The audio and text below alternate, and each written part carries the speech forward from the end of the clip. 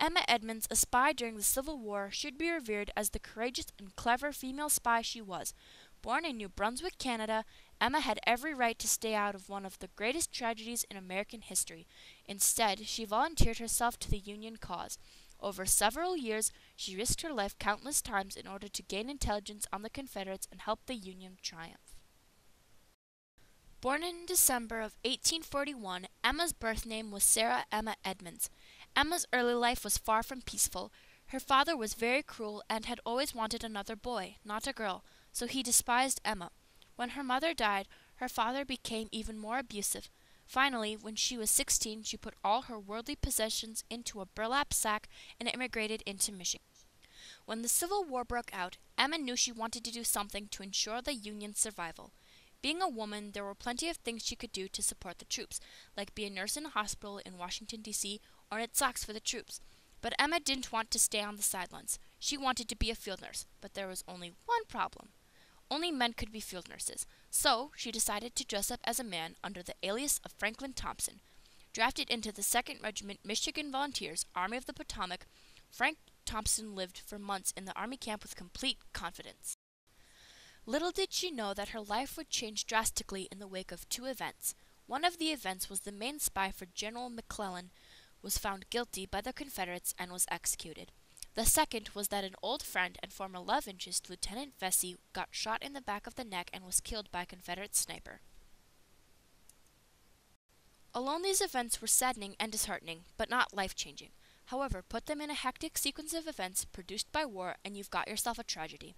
When Emma heard this news, she was heartbroken and vengeful. In need of comfort of any kind, she turned to Mrs. Butler, the regimental chaplain's wife. Once she started talking, she poured out her entire story. Mrs. Butler understood and never told a soul of Emma's secret. She also said that she and the chaplain would sponsor Emma as she set out to become a spy. Emma's first mission was to infiltrate the Confederate lines in Yorktown, Virginia, and bring back intelligence. The easiest disguise would be to piece together a Confederate uniform from the prisoners and go under cover as a Confederate soldier. But one wrong regiment, one wrong commanding officer's name, and she was history. So she came up with a different solution. It was a well-known fact that the South used a multitude of slaves to do the heavy lifting of making forts, hauling cannons, and other labor. So, using silver nitrate and a woolly wig, Frank Thompson became Cuff the contraband slave. As Cuff, Emma gained valuable intel that some of their cannons were Quaker guns, large logs painted black to resemble a cannon. She also learned that a kind old peddler who was supposedly a strong Union sympathizer was actually a Confederate agent. With this knowledge and more, Cuff set out on his next challenge, trying to get out of the Confederate camp. Cuff and the other slaves were given an hour of freedom before being corralled into a large pen for the night.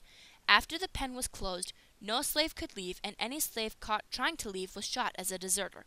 Seeing no chance to escape, Cuff thought he would be stuck there forever. Fortunately, luck was on his side. One of the picket guards had recently died, and no replacement could be found for him, so Cuff was chosen for picket duty. Seeing this as a golden opportunity, Cuff stealthily crept his way back over to the Union camp, knowing that any sound he made would welcome a barrage of bullets.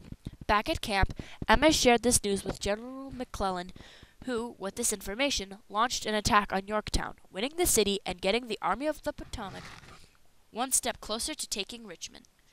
Emma's next mission was to find out more intelligence about the Confederate forces surrounding Richmond, Virginia.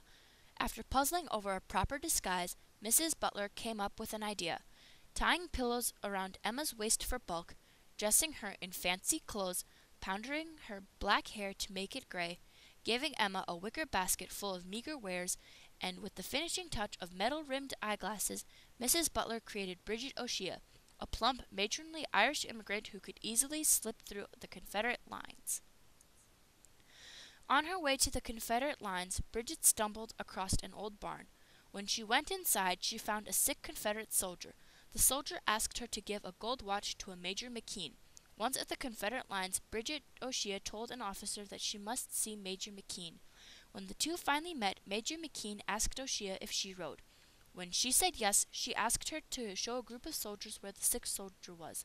They gave her a fine chestnut horse and told her to act as a lookout behind a bend in the road. Seeing the opportunity, Emma raced back to the Union camp on the horse which she got to keep as a trophy. Emma's third mission was not to go undercover as a spy, but to be a detective in Louisville and try to find the main Confederate agent operating out of the bustling city, whose loyalties were divided just as much as the border state. Dressing up yet again as a man, Emma worked her magic, and within a week Charles Mayberry had a toehold in Louisville society. As such, he was invited to a number of balls and galas. At one of these he made the acquaintance of Mr. P. N. Aylesworth, who offered him a job as a clerk at his dry goods store. This was very advantageous for Emma, as she could pick up a lot of chatter from the customers. One man in particular, a Mr. Hall, was very suspicious, as he would come often to the store and spend hours with Aylesworth locked in his office. Could this be the agent Emma was supposed to nab? And if so, how would she do it? Finally, Emma got an idea. If it worked, it could shut down the whole Louisville Confederate spy ring. If it didn't, it would cost Charles Mayberry his life. The next day, Charles went into Aylesworth's office and told him that he planned to join the Confederate Army and wondered if there was anything Aylesworth could do to help him. Yes, indeed, there was something Aylesworth could do to help the young man. As it happened, Aylesworth's good friend, Mr. Hall, had some important documents to deliver to the Confederates.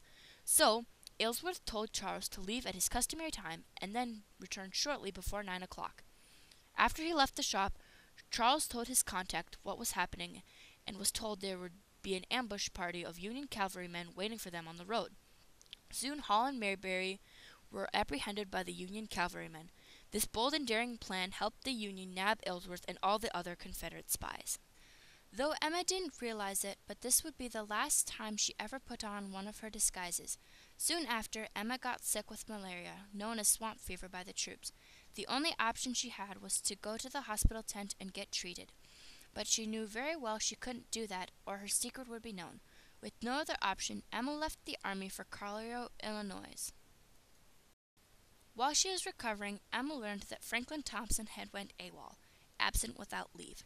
In the Army's books, Franklin Thompson had been branded as a deserter.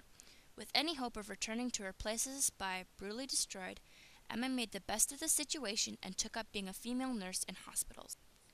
Some years after the war, Emma married Linus Seeley, April 27, 1867, with whom she had 3 kids, all of which died before adulthood.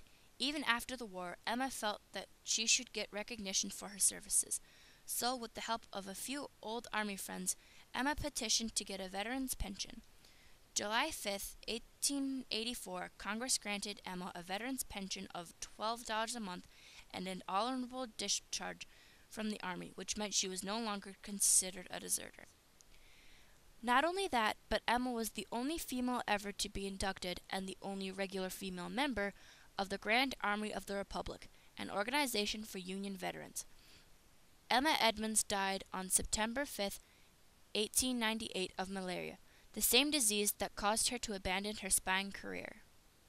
She was buried with full military honors at Washington Cemetery in Houston, Texas.